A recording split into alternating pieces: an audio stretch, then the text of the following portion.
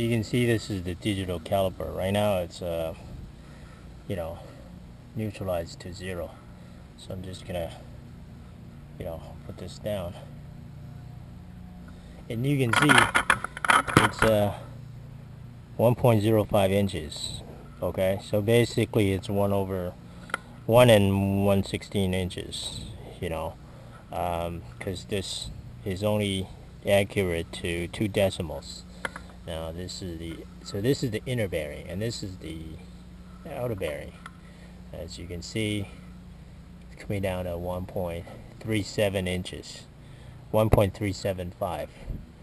So 1/3/8 inches for the outer bearing. So I know my bearings are good. And again, let's narrow it down to, for this one, it says 1.05 inches. 1.06 inches when I rest this down to here, 1.06 inches, and when I rest this down, I get 1.37 inches, 1.38 inches, and this one is 1.71. So when I rest this down, I get 1.72 inches, and that's the inner seal.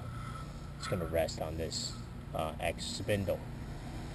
So this is the correct standard 84 spindle. So I know my bearing is correct, and this one is showing 0.98 inches.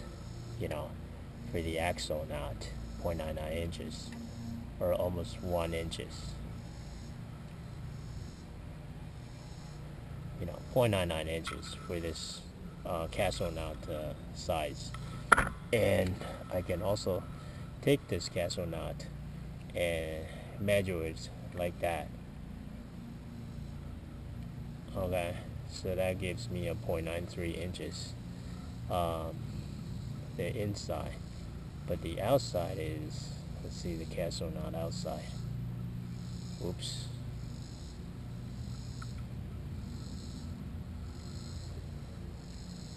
Yeah, castle knot outside is 0.93.